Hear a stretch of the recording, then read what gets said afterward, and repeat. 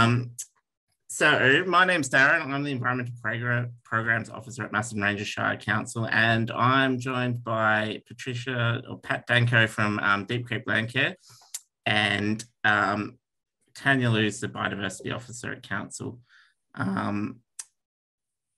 I would like to start by acknowledging the Macedon Ranges Shire Council is located in the lands and waterways of the Djadjarung, Taungurung and Wurundjeri Wurrung peoples, who are the traditional owners and custodians of this land and waterways. I recognise their living cultures and ongoing connection to country and pay my respect to their elders past, present and emerging, and any Aboriginal or Torres Strait Islander peoples here today. I would also like to acknowledge that I'm joining you from the Wurundjeri country, the land of the Wurundjeri Wurrung peoples. Just let a couple more people in. So we're lucky in Macedon Ranges. We have a really rich biodiverse area with lots of different parks and gardens and areas of support habitat for wildlife and plants. Tanya, you might have been out of the room, but I just wanted to introduce Tanya. Is going to be leading a large part of this presentation tonight. So Tanya is the Biodiversity Officer at Council. And Gardens for Wildlife was started by Knox City Council, or in Knox City Council, that set up a model with Gardens for Wildlife Victoria, and it's really important that we acknowledge them and the work that they've done in supporting councils like Macedon Ranges to develop a program that supports community and improving biodiversity and habitat and gardens for wildlife across Victoria. This program, so Gardens for Wildlife, it fits in with Council's strategic direction. So in our environment strategy, we have a role to ensure community engagement and involves partnerships, which through development of biodiversity programs, take action to mitigate and adapt to climate change and enhance biodiversity on public and private land. And we've also flagged that the Gardens for Wildlife fits really well into our biodiversity strategy and it provides a model for improving biodiversity on private land, particularly in residential and urban space. So thanks for joining, and thanks to Pat for taking her time to join as well. So after Tanya speaks, Pat will also be speaking about the work that they've done around Lancefield in starting and being really instrumental in driving some of the initiatives that Gardens for Wildlife has already happened in the Macedon Ranges. So I'll hand it over to Tanya, who is going to, I guess, talk about what you can do and if we could just make sure you're on mute. Yeah, just double check you're all on mute, and I'll hand it over to Tanya, and Tanya will be doing a presentation for about 20 to 30 minutes. So I'll stop sharing my screen. And there was a little question in the chat, what time we reckon we're going to finish up. Yeah, okay, good. Yeah, so we've scheduled about an hour for presentations and discussion and a bit of time for Q&A. So we will be finished before 7:30. So it's scheduled to go roughly an hour, but allow time for any questions and discussion. So, and this will, as I mentioned, this will be recorded. So we'll send this out to everyone and with a bit more information. So, yep, and feel free to ask questions in the chat. I'll be keeping an eye on that. Thanks. Cool. So can everyone see the correct screen here so that you're just seeing the first screen of my presentation? Yep, great. Okay. Yep, great. Thanks, everyone. Thanks, Darren, for that introduction. And yeah, I'm delighted. I'm looking forward to Pat's talk as well. So that's, yeah, I'm really looking forward to hearing how the setup of that program is going along. So as Darren said, I'm the Biodiversity Projects Officer at Macedon Ranges Shire Council. I have a long background in mainly fauna advice, but also in wildlife friendly gardening and improving your property for fauna and habitat in general. And I've been giving a few presentations based on that knowledge before I got the job at Macedon for the Hepburn Gardens for Wildlife program, which was set up at the Hepburn Shire a couple of years ago. Because this is a bit of a beginning and a taster, it's very much an introduction, and I could talk for ages. So it's just a little dip in. So without further ado, I also would like to say that I am speaking from Jaja Warang country. And I'd like to say, even though I can't see you, I'm really happy for people to interrupt by, just giving a shout out. Just go, Tanya, and I'm happy to answer questions. And yeah, let's go. Right. So with this talk, what I'm going to do is talk about creating habitat and the different elements that you need to create habitat. And then I'm going to talk a little bit about the fauna. So let's say you've got your habitat. What do you do to make sure that the fauna is safe and happy as well? So one of the first elements, just so important in the Australian context, is large old trees. If you have large old trees, do whatever you can to look after them and care for them, because they are irreplaceable in time, in our lifetime, because hollows form after 100, 200 years. And sure, we have nest boxes, but they don't offer the same amount of habitat as a large old tree. And the other thing about large old trees is it's not just about the hollows, it's also the other habitat features that they provide. A big old tree like this is the messmate where I live, over near Dalesford and Porcupine Ridge. This messmate, it's got big gnarled bark, which has lots and lots and lots of space for insects. You can get buff-front thornbills will like nest in the crevices in the bark. Huge branches. When the branches are really big, it's been recorded that koalas prefer sitting on larger branches, like they're more comfy. You don't get that in a smaller tree. Also, a large old tree produces a lot of nectar. It flowers longer and the nectar is better quality, and then therefore the seeds are better quality as well.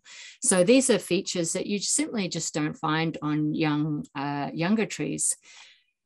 So if you're looking at a wildlife friendly garden, definitely large old trees are a really important element. And in fact, some bird species are only really found in the forests and gardens that still have these large old trees, things like tree creepers. One of the things about having a garden for wildlife, whether it's a little garden or a bigger garden, is that you can learn how to be a bush detective. You don't actually necessarily have to see the animal.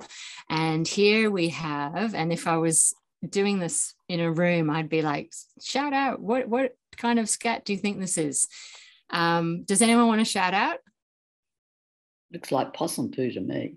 It does look like possum, but the difference, thanks Pat, the difference between the possum poo and this poo is you'll note that all of the droppings are the same shape. They're kind of oval and they're very uniform. And if you broke it open and then sniffed it, it's like pure eucalyptus. So these are actually koala scats.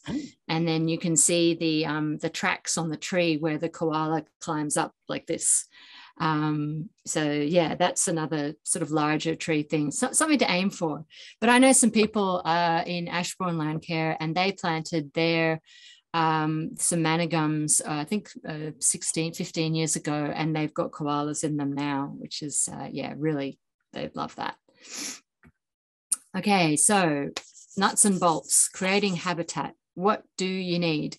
So there's so many different ways to create habitat, but in the garden setting where we're talking about your people's gardens, it's about shrubs. And I've said shrubs, because shrubs are just so important. They provide food, they provide nesting sites, they provide protection from predators. And that's really what a wildlife friendly garden is. It's like you need all the different elements so that the animals can go about their lives, that live their day to day, get the food and the protection that they need, and be able to breed, ideally, and move through the landscape. So this picture here is of a local to Castlemaine wattle. You might get that some in the woodland open areas in the north of the Macedon area. And yeah, it's a, I forget what it's called now. Anyway, it doesn't matter. But yeah, it's very prickly. Acacia paradoxa. Sorry, plant nerds either learn all the Latin or it's hard to remember the common names as well, I have to say. Yeah. So I've said here that native and locally indigenous is definitely preferred. And that's one of the principles for gardening for wildlife. Having said that, though, perhaps you've bought a property that already has some plants there. This is a picture of my place, and you can see there's a lot of non-Indigenous plants in the picture. In fact, nearly all of them are, but this is right near the house. So we've got the big roses that get chowed down by the rosellas, but there's that sort of, I think they're called pineapple sage. The salvias are a really good plant because they don't spread into the surrounding bushland areas, and they provide nectar for eastern spinebills. And the circle that I've done there is because we've got fairy wrens, superb fairy wrens, also known as blue wrens, and they have bred on our property. I've been here 20 years. And it wasn't until 2 years ago when this photo was taken that I finally spotted where a nest was. And it's surprisingly quite low down where that circle was. And I only spotted it because of the young were fledging. So there was quite a commotion by the parents, and it's quite exciting. So yeah, it's good example of cover. But if you want to find out what kind of plants are suitable for your area, especially if you live in the Macedon Ranges, I would suggest our flora guides on plants and weeds. And I think Darren's going to be able to send you out some info on that. Just another example, this is a hakea or bushy needlewood or silky needlewood. And I planted this, sometimes it's a long game. I planted in 2011, and it wasn't until it was maybe 2 years ago that it got to a certain height where the reason I planted it actually happened. And so it's a little hard to see, but you can see it's been crunched quite thoroughly, and a lot of the hakea seed pods have been crushed and dropped. And that's because in my garden, which is open grassy dry forest, there's no hakea left, but I wanted to make sure the yellow-tailed black cockatoos could come and have a feed. So when I saw that the plant was like that, I was very happy. It meant that it had happened. And now there's actually young hakeas germinating underneath, which is fantastic. So it's, when you're thinking about creating habitat, funnily enough, a lot of birds and animals are just not that fussy. They'll actually nest in some of the strangest places. And I'm sure many of you have stories of birds nesting in sheds or carports, or even in old coats or perhaps boots.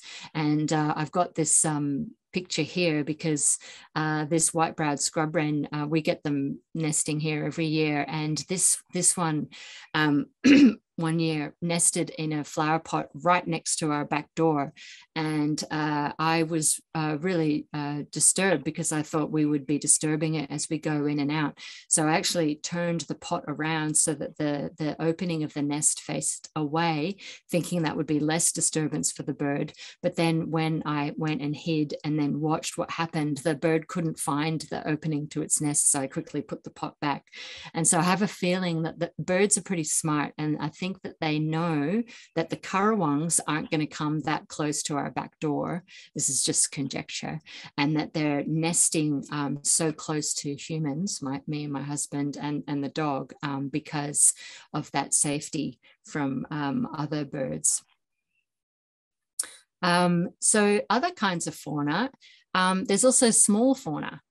For example, little tiny insects such as this little tiny bees, blue-banded bees, little flies. And so, yeah, it's important, to think about all different, not just vertebrates, not just birds and possums and things. And we've just launched a guide to the insects of Central Victoria, which is fantastic. Absolutely fantastic, and well worth checking out. We have a lot of hard copies, but it's also available on our website. And I've put a picture there of some beautiful flowering plants. It's Showy Podolepis, which is a fantastic wildflower. And there's a native bluebell and a yam daisy there, and various other kinds of plants, peas and grasses. And this is the kind of understory that we're looking for in a wildlife-friendly garden, where you have a lot of different flowers and seeds, and also the structure is different depending on what kind of plants are growing there. I've popped the Upper Campaspe Landcare Network there because they've got other resources as well, like a really fantastic guide, which is a plant selection for pollinating insects. And it just goes on and on and on with all these different plants of various species that you can plant, particularly for the insect fauna. And then if you have lots of insects in your garden, then you've got lots of food for birds and other animals that eat insects. So it's not only about planting, it's also about what you leave alone in your habitat, in your garden for wildlife. Depends on the garden, of course, but if you are in a property that has a bit of leaf litter, it's really important to leave it alone if you can, as much as you can. This is a dog I used to have, Leela, who's since passed on, but this was her standing in the way as I'm photographing just this amazing amount of fungi that comes up out of the leaf litter. Leaf litter is also really important for moths and other insects because their life cycle is such that, they might be a caterpillar when they're on the plant that you've planted as a food plant. And then when they're an adult, they're flying around as a butterfly or a moth, and they're eating nectar and all of that. But when they pupate, in that stage, they actually pupate in the ground, in the leaf litter. And so it's an important part of the cycle. Really important. Now, I know there are fire considerations, but it's all about zoning. So it depends on the size and shape of your garden. But certainly if you have those areas that are a little bit further away from your house, if you don't pick up the leaf litter at all, it'll eventually rot down because of all the amazing action of these fungi and other creatures like millipedes and snails and beetles. So the layers then of a wildlife-friendly garden, this is a great graphic from BirdLife Australia when they used to be called Birds Australia. It just kind of gives you, it's for birds, but it sort of shows that even in a small garden, you can have many different layers and habitat elements that will provide food and perching places and places for the animals to act out their behavior. Like, have you noticed some birds like to have a certain singing spot so that they're perched somewhere where they're calling really loudly and then they fly back down? And so here you can see logs and shrubs and bird baths and things. And so there's many different layers. Just to finish the bit about, I guess, the sort of planting and the structural elements of the garden for wildlife, I'll just show this picture here. So this is a local roadside. You can see that the roadside on my right has had its native vegetation completely removed. And I believe this was for aesthetic reasons, but people will also do this for fire reasons. And you can sort of see the difference between the bright green is the non-native grass, and there's no leaf litter there, and there's no shrubs. That's an area that is remarkably different in terms of the kind of wildlife that would be able to use that space. And so when you're thinking about a garden for wildlife, people are starting, whether you're giving advice to other people's properties, if you've become a garden for wildlife participant, or whether you've bought a property or you're just starting out. If you have lots of flora and fauna and natural features, then your plan is to ensure that your everyday activities retain these beautiful features. So if you're building something, you don't remove the large old trees. If you're cleaning up after a storm, you make sure you don't remove the leaf litter or destroy any of the small understory vegetation. If you've got a beautiful patch of orchids that comes up every spring, you don't put your water tank there. It's all about retaining those features. If you've got a garden that is more like you bought a property and it's more like this flat green area that I've got pictured there, then your plan can be about the reintroduction of these features. So that would be planting, bringing in branches, bringing in rocks, bringing in that structure, making things, I guess, bringing back those layers that I had in the previous slide. So on to some other tips. Bird baths. So bird baths are really fantastically important, especially in drought times and heat waves. So I've got a few tips there. Make sure you have a stick, plenty of cover, keeping them clean, different sizes. So this mosaic one is used by different species than the very thin one.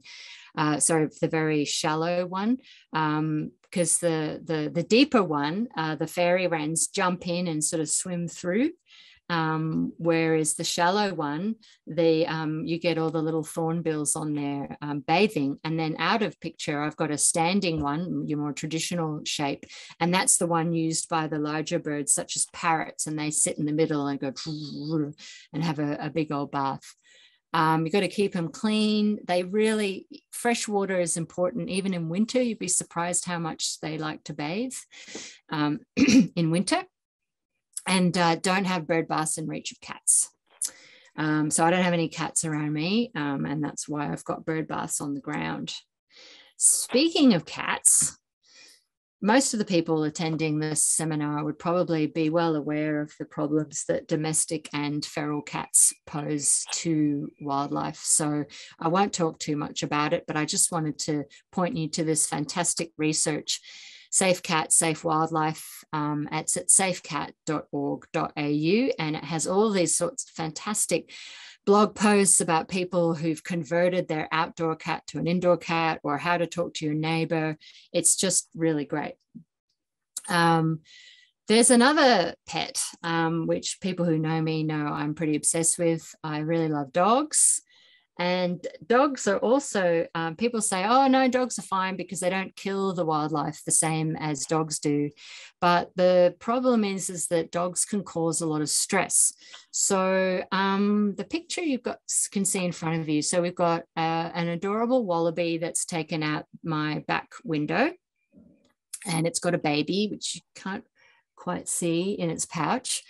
And then next to it is an aerial photo of where I live in all these bush blocks. And I did a count one day, and because, let me see, this guy had 2 dogs, this guy had 6 dogs, I had 2 dogs, they had 2 dogs, they had 2 dogs, they had 2 dogs, They had 3 dogs, 2 dogs. Anyway, I counted and there were 22 dogs living just in this area at one point. And so this wallaby had to negotiate getting around. And so you think, oh, well, my dog just gives it a little bit of a chase. But that's that. If you multiply that by 22 times, then that's quite a lot of interruptions to the feeding and daily lives of the animals that are sharing your space.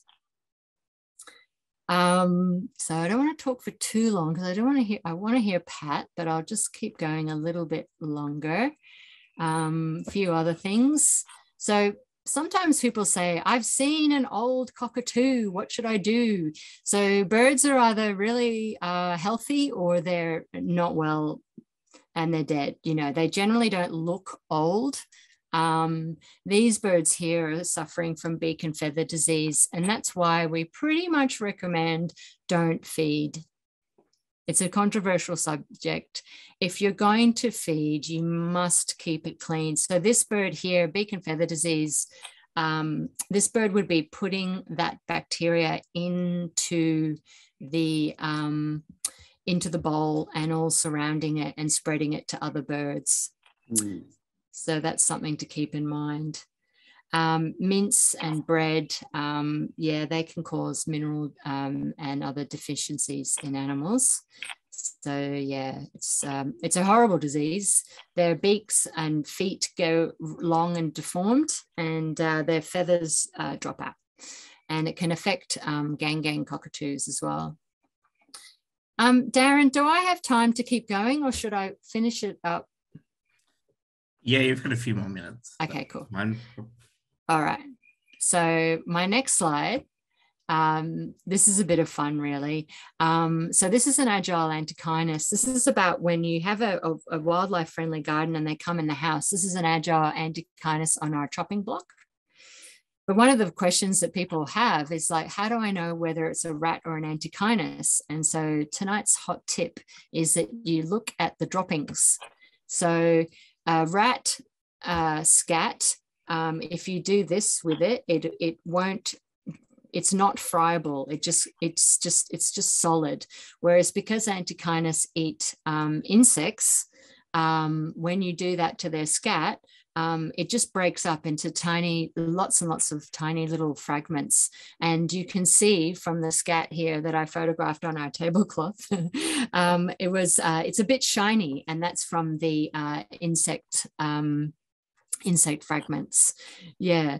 So yeah, it's a big world. There's a lot more that I could be talking about in terms of how to attract wildlife to your garden, and then also how to look after it once it's there, minimizing harm. And I'll probably be involved with the program in the future and give a talk more on some of these habitat elements, such as wildlife-friendly fencing, lizard lounges and the like. So if anyone wants to get in touch, you can get in touch with me by giving Darren a hoy. All right, I think I'll end it there, Darren. Thanks, everyone.